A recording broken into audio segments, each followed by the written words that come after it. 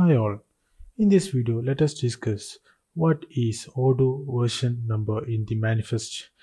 When we create a new module or in the existing modules inside the manifest files, we can see version number. So what is the purpose behind this version number?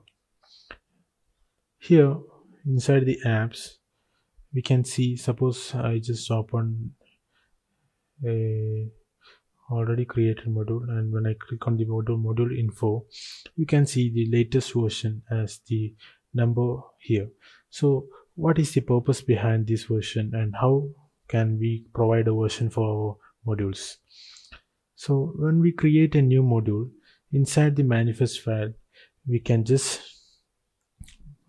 create a field called version, and this version maps the settings here, the version here, and then here we can provide the version number. By default, if I am creating a module for the Odoo version 14, the initial version should be 14.0, and each updations which I make for this version should follow by 14.0.1, 14.0. If I have got many concurrent versions or updations for the same module, it can go like 14.0.1.1, and subdivisions can go ahead.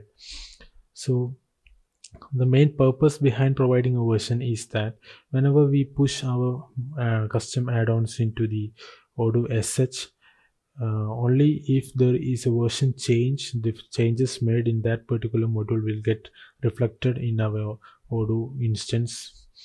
And for that sake, we should ensure that each time when we create any updation in the modules, the corresponding module versions also should be updated in order for the changes to reflect in our server.